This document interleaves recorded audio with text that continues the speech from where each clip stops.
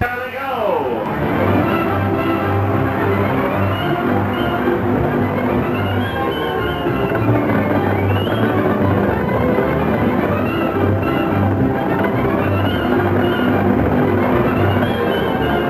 Yes, the color of a true champion among champions. The color that makes hearts beat faster and crowds cheer louder. The mighty Seabiscuit, most colorful racehorse of our time. Here are the thrills and throbs which studded the stubborn struggle to the top for this monarch of the turf. From romantic days in the training circles of Kentucky's bluegrass to golden moments in the winner's circles of the nation.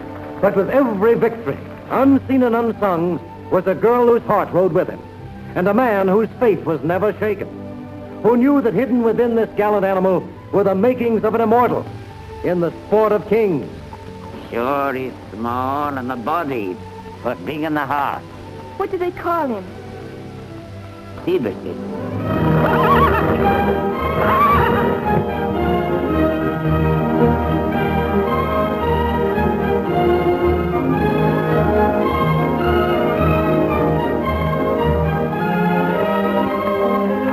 You're a wonderful boy to give up what you love best for me.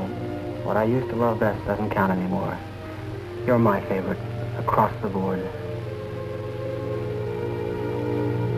Romance.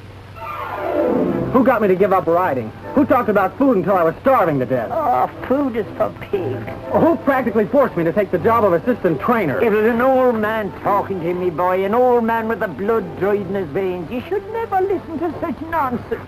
Was ever a woman so humiliated to have her man stolen by a horse? I love you.